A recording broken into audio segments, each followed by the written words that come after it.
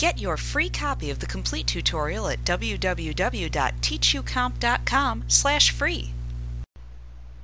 Oftentimes, you may need to create and apply multiple filters in order to display the data that you want.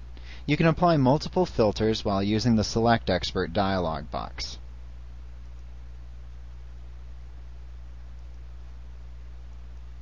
After creating the first filtering criteria that you wish to apply,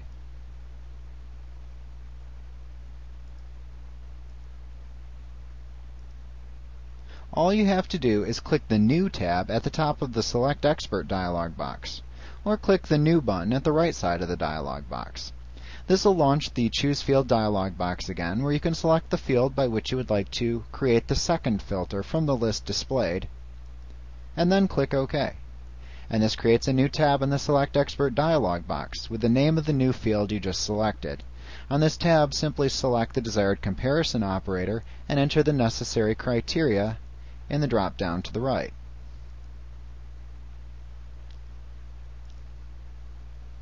You can continue this process, adding all of the various filters needed to display the correct records in the report.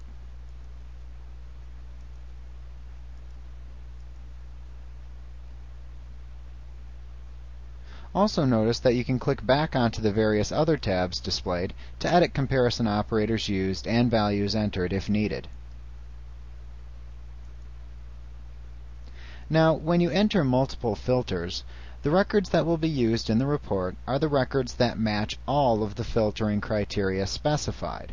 For example, if you created a filter on a state field for a record that was exactly equal to Michigan, and then created a second filter on an amount sold field for any record that was greater than 1,000, the records returned for the report would be any record where the state was equal to Michigan and the amount sold was greater than 1,000.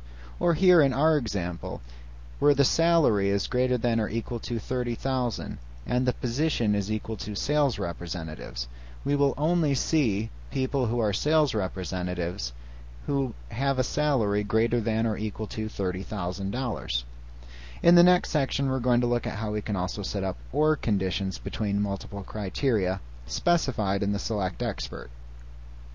Notice that if you did create a new criteria for a field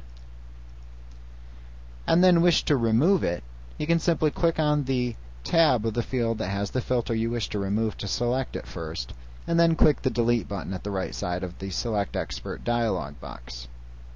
When you're done making your changes, click OK, and then you can preview the report to see any changes.